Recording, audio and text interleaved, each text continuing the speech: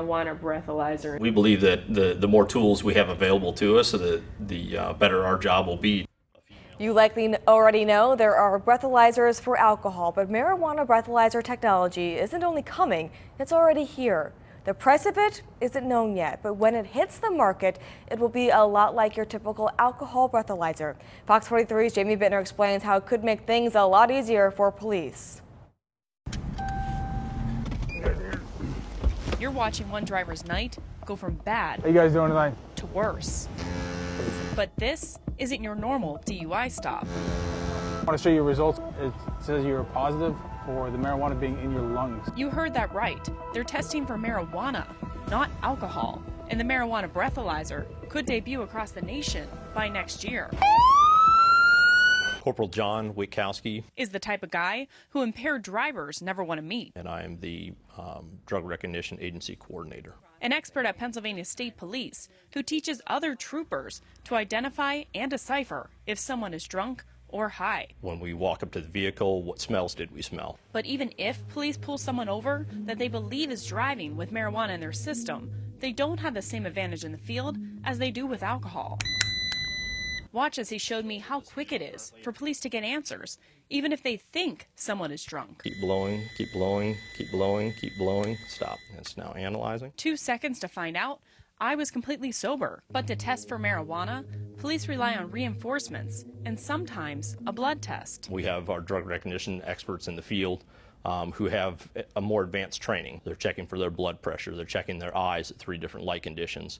They're checking their pulse rate. Unlike alcohol, under Pennsylvania law, there is no wiggle room, as marijuana is still a Schedule I drug nationwide. Any kind of marijuana in your system while behind the wheel is considered a DUI at this point. Correct. Even if you have a medical marijuana card. Yes. A law that stays even as more states fully legalize marijuana, and as Pennsylvania's governor announced his support for recreational this year. How do you rectify recreational marijuana with the state's DUI law? I'm calling for legalization. I'm calling for us to actually openly look at all these issues, including the ones that you raised. That's what legalization would entail. Enter Hound Labs and their marijuana breathalyzer, a tool that could open up the possibility of setting limits for drivers and detecting marijuana faster in the field. And he's going to start blowing into it.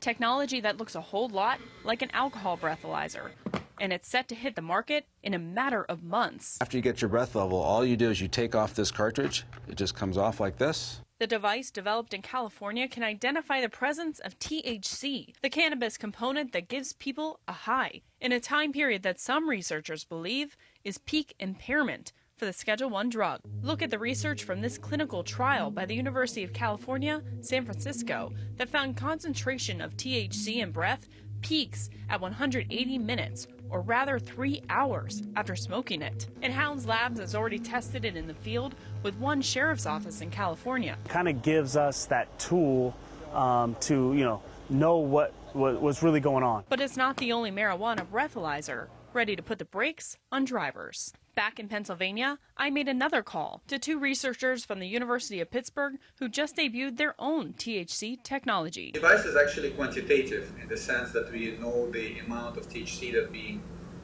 delivered to the surface of the sensor. A breathalyzer using tiny tubes of carbon 100 times smaller than a human hair that molecules of the breath will bind to detect if THC is present. A different product they too hope to bring to the market. Let's say somebody decided to license it today and they signed a deal and they have all the manufacturing in place.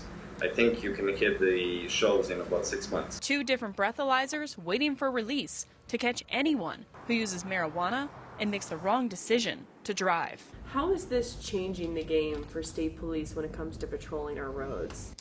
As long as there is a law in place, we will continue to enforce it. Jamie Bittner, Fox 43 News. And you can learn a lot more on how